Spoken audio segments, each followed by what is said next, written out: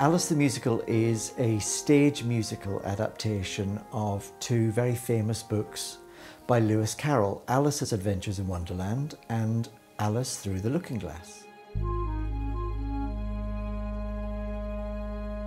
I was asked to write it in 1998. It was a commission from the Lyric Theatre in Belfast. I'm from Belfast. I grew up in Northern Ireland.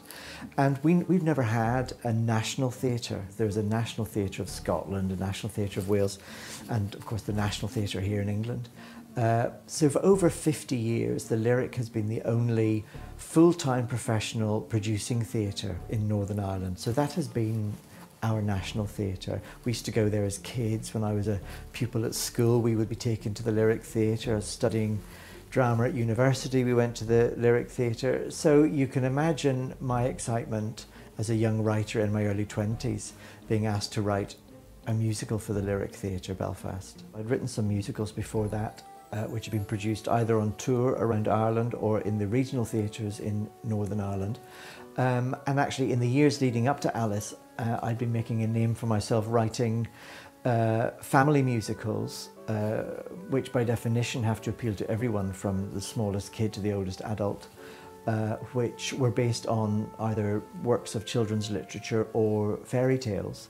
And the regional theatres would stage these over Christmas time. And I'd written The Elves and the Shoemaker, I did a musical of Rumpelstiltskin, and in 1997 I did a musical of Hansel and Gretel. And the Lyric Theatre saw that production of Hansel and Gretel. They wanted a musical like Hansel and Gretel, but based on the book Alice's Adventures in Wonderland.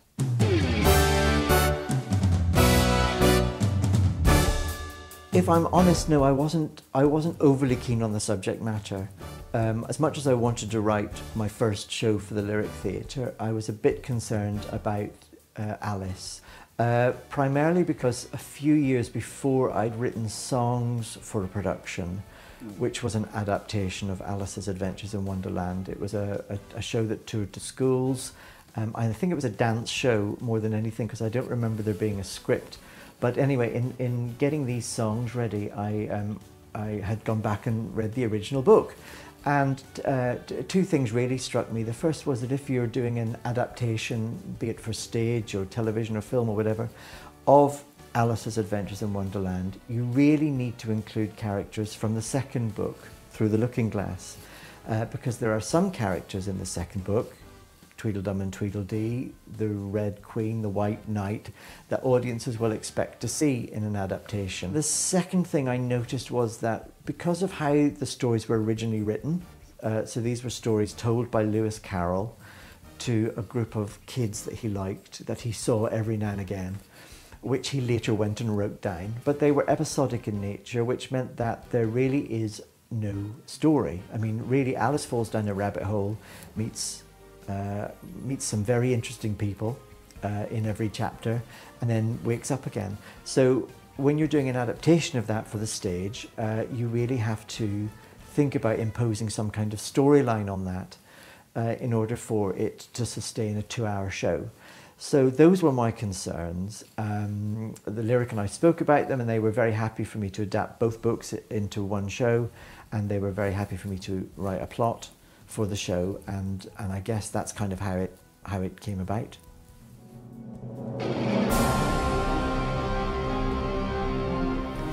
The first production opened under the title Alice's Adventures in Wonderland in November 1998, and it was a big success. It was a big surprise and a big success. I think part of that was due to the fact that nobody else had done a show like that in Belfast, a big family musical over Christmas that appealed to everyone from school kids, obviously, right the way through to office parties, Christmas do's, social group outings, Boy Scouts, Girl Guides, everyone, drama students, everyone came to see the show, and we produced a CD of the show.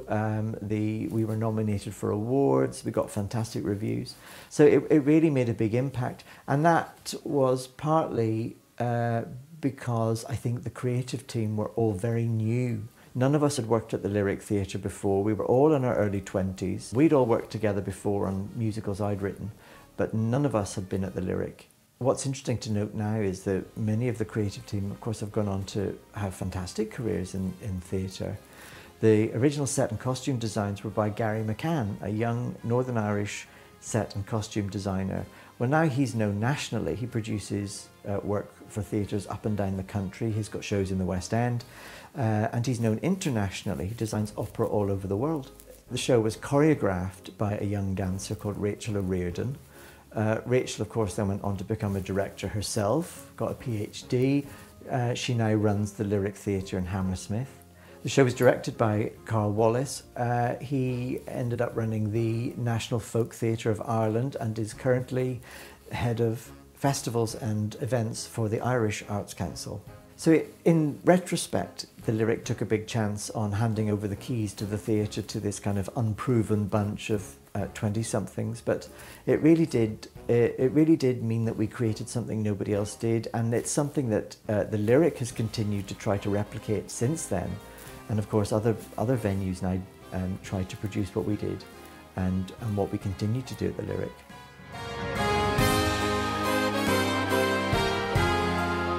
That particular production actually went on to be produced in various theatres around Ireland for the next 4 years. And I don't just mean the show, I mean the actual production, the same set and costume designs, same basic direction, same basic choreography with different casts. So that really did cement Alice's Adventures in Wonderland in people's memory.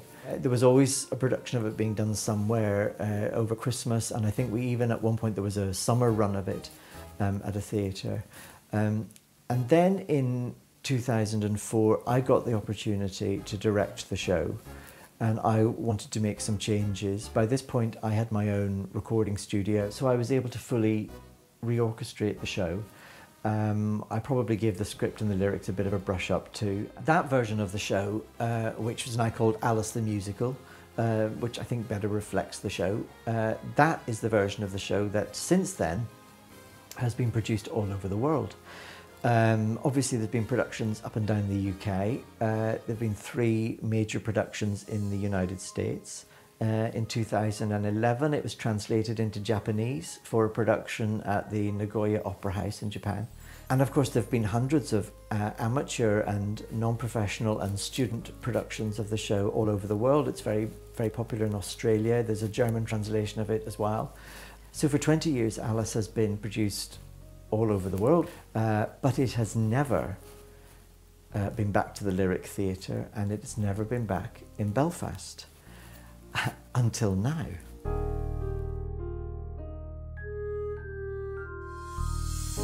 Well, the Lyric and I have been talking for some years about getting the production back. I happened to be at the Lyric last year directing another show, and we started talking again, and it turned out that we could do it this year, 2018, which is the Lyric Theatre's 50th anniversary, and also, of course, Alice the Musical's 20th anniversary.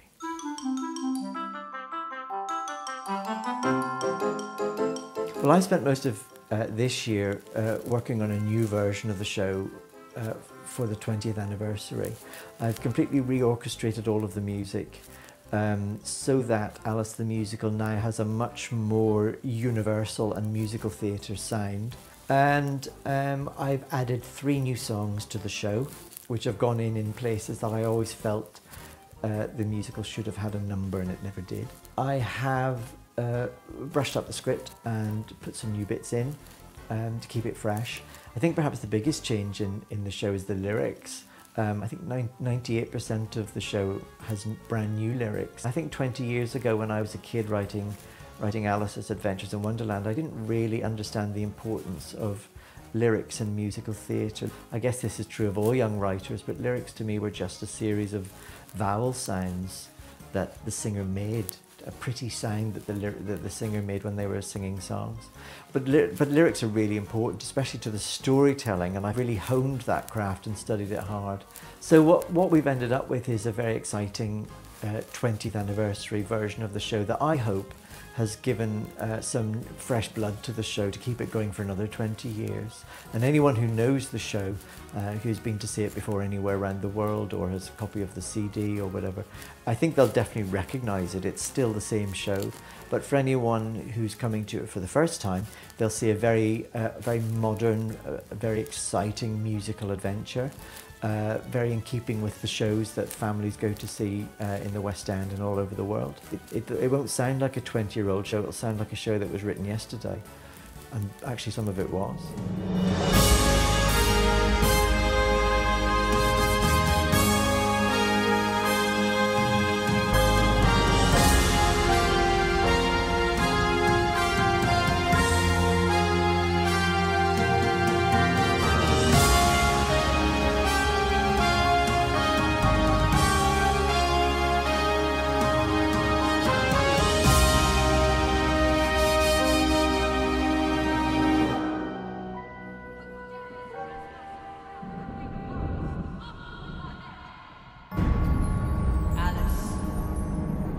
If you want to get home, I'll be waiting.